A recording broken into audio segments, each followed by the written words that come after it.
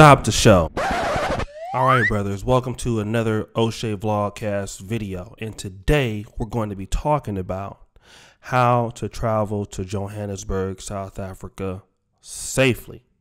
Now, this is a wonderful city, one of the greatest cities in the world, one of the best cities that I've been to.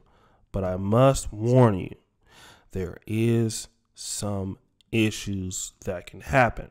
So sit back, let's relax, get into the video, get into some of the things, and we'll talk about how you can do this without the least amount of problems. Okay, let's talk flights. So I flew from Warsaw, Poland to Paris, France. Now, here's the issue that I ran into. The flight was delayed 1 hour because of rain conditions. No problem. When I got to Paris to the connecting flight to Johannesburg, that flight was also delayed. But my baggage was delayed a day. So I was able to catch the flight going to Johannesburg, coming straight off the plane from Poland. But unfortunately, my baggage didn't come till the next day. So I got to Johannesburg, South Africa, and my baggage was still somewhere in France. And with that being said, I learned a very, very important lesson. Carry a change of clothes on your carry-on. I typically only take my carry-on as a laptop bag, and I have a few pens and cell phone chargers and stuff like this. But again, for my second trip in a row, I arrived to a whole entire new country with absolutely no change of underwear. I had to go out and buy new stuff.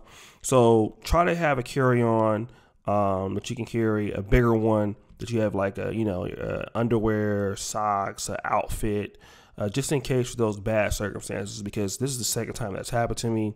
And it really, really can mess up your trip. Like one day on a 5-day trip without your luggage, it can really, really, really do a whole damage to your trip. So make sure that you carry on extra stuff just in case something like this happens to you.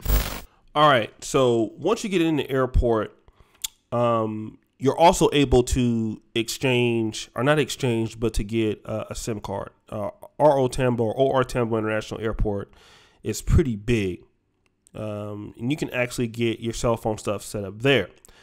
There are a few companies you can go with. There's C-Cell. There is MTN, which is what I used in Uganda, and MTN is actually in South Africa, also all over Africa, and Vodacom. I used Vodacom. Vodacom is a subsidiary of Vodafone, and it is quite costly. You'll pay about 105 Rand to get the SIM card.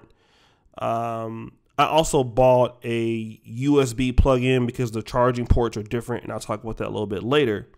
But you can get almost all of that set up there. Register for SIM card, select the plan, and go from there.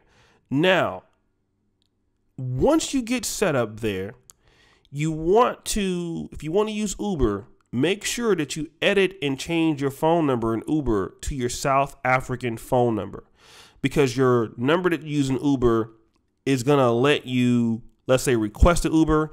That'll be no problem. But, in South Africa, a lot of those drivers, it's cost a lot of money for them to call long distance. So, you're going to need to register your Uber with the South African SIM. So go ahead and do that on your Uber when you first get there. So that way, if you need to call the South African driver or he needs to call you, you can do so locally. It doesn't cost him any extra money. So make sure you do that. Now, here's the issue that you're going to have. Once you get your luggage or you get done with whatever you're doing, there are going to be a lot of guys sweating you for rides, taxi rides, all of this shit. Never, ever do that. All right. There's even cases if you go, like, let's say across the street, there's like the International Hotel. There's a little restaurant there.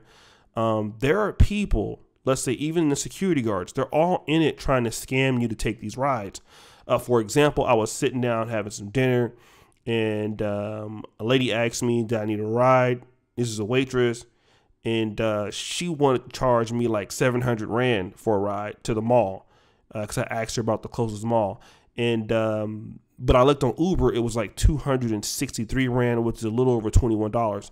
So what happens in these particular places, these particular waitresses or security guards, if they get rides for these cab drivers, you will get extra money. They will get extra money.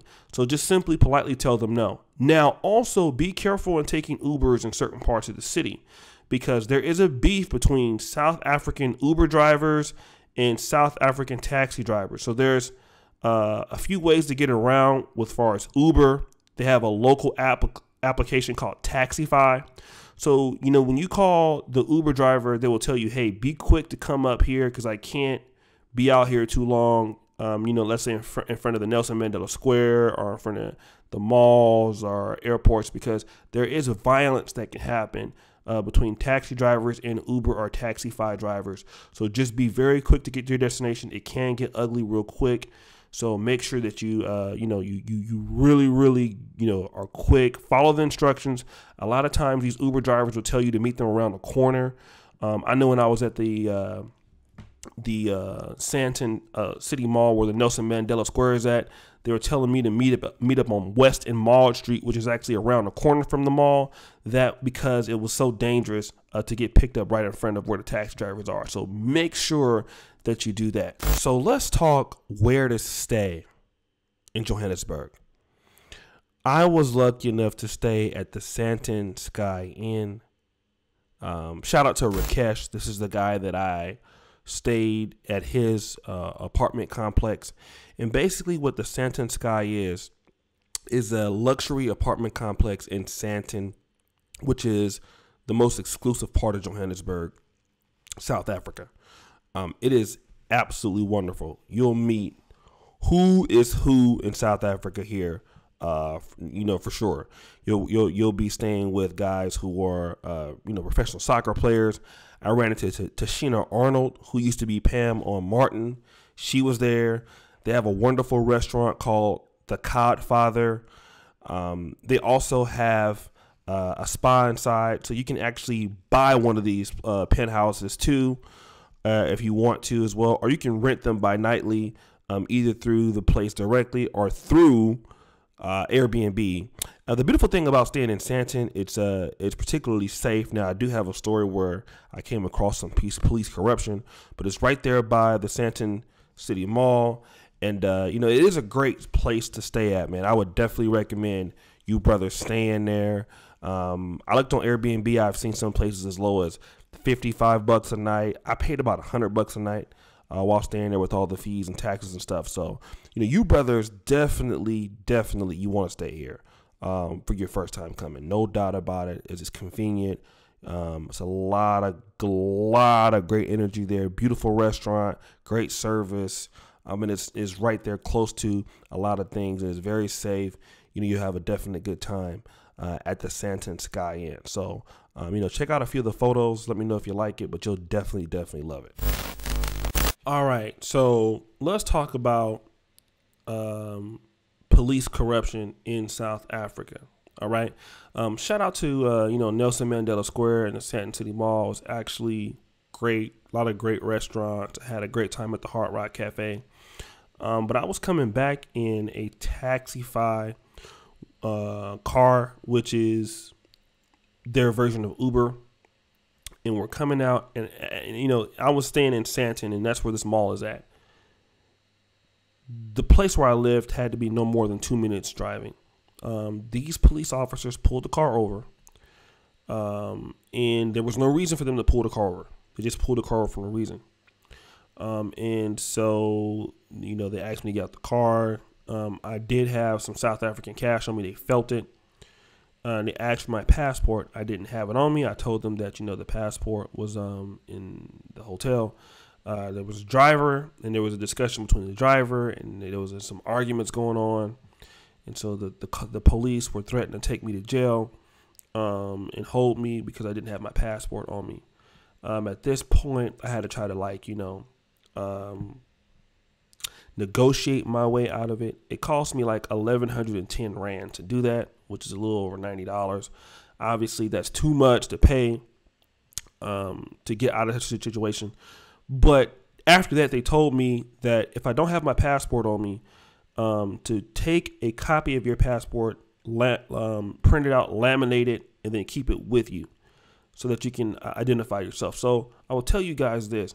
make sure that if you don't have your passport on you, and I can understand you don't want to lose your passport because you're stuck in the country, take a copy of your passport, color, laminate it, or make copies of it, and then print it out. And in case you get stopped by the police, you want to be able to identify yourself, because these guys will shake you down. They will threaten to take you to jail. Even if they can't do it, they will ask you for money. And the guy had enough nerve to even call me the next day. He was like, yeah, man, I want to hang out with you and shit, like after the nigga robbed me. So, just be aware of that. Also, be aware in South Africa, certain places that you go. There are other places like Sandton that's nice, but and I did go to Maboneng. Shout out to Maboneng. I had a really good time at the Pata restaurant where I had some dinner. But there are places that even the Ubers won't take you because it's so dangerous. So be mindful of that. Be mindful of the women that you meet up with. Be mindful of who you let come into your place. It is, it's a nice place, man, but it can be quite dangerous in certain parts of the city. So, if you're a middle class guy, you like being around that company where it's, rather safe, stay in Sandton, stay around the surrounding areas. If you wanted to go on a tour to Soweto, you want to go to Maboneng, you want to go to the Apartheid Museum, all that's cool. But again, make sure you stay, in areas that are safe, because you could get taken advantage of. Remember, just because you're black doesn't mean that other people don't see you as opportunity, right? Because when you start talking and you start speaking, they're going to know that you're not from there. All right. So all skin folks ain't kin folks, brothers. So just make sure you know that. African power plug adapter is much different than anything I've ever seen. It's different from the United States one. It's a 3-prong outlet thing. So as you see right there. Now, if you do have your typical, European 2-prong outlet, that will also work. But if you want to get started before you get to South Africa, check out this. You can go to Amazon.com and get your power adapter kind of ready there, and so that you're able to plug in when you get there. Because obviously, when you're on the flight, let's say you're coming from the United States, that's going to be a long flight. What I'd probably recommend is, take 2 power packs, charge them up before you get on your flight, 2 or 3, because you're probably going to be laid over somewhere, maybe like in Amsterdam. Amsterdam also is an awesome airport. You can buy internet there for like 10 euros for the entire 24-hour period. So the layover was there. It was pretty good. Most times coming from the United States to Africa, you'll lay over somewhere in Europe. So, make sure that, you keep your power packs plugged in and everything of this nature, and that you are able to plug in once you get there. So, another thing too, let me talk a little bit about the chicks, the women there. It is booty city. It's a lot of ass. In comparisons to like Uganda, I would have to say that it's like very, very, very, very close. Because Kampala is like, oh my God. But this place is pretty good too. I think that Johannesburg has the edge when it comes to, women looking a little bit more fashionable, not looking so poor. This is a, world-class city. So there's a lot more stores. There's a lot more makeup. There's a lot more money. So the women are able to take care of themselves, almost to the same as Western standards, So you'll see the same, type of makeups and things like that, and nice dresses and nice stuff that you'll see in the Western world. Whereas in Uganda, you won't see that. But as far as the shape, as far as ass, you're going to see a lot of that. I did interact with some of the ladies that worked at certain places. They were very friendly, very nice, very receptive. So, yeah, I can see why there are a lot of Nigerian guys out there trying to holler at chicks. There's a lot of dudes out there, a lot of women out there that are just absolutely stunning, just booty just everywhere. So, brothers, you got to check it out. So, anyways, I hope you guys have been helped in this particular breakdown. Stay safe. Thank you for supporting the channel. Thank you for supporting the shows.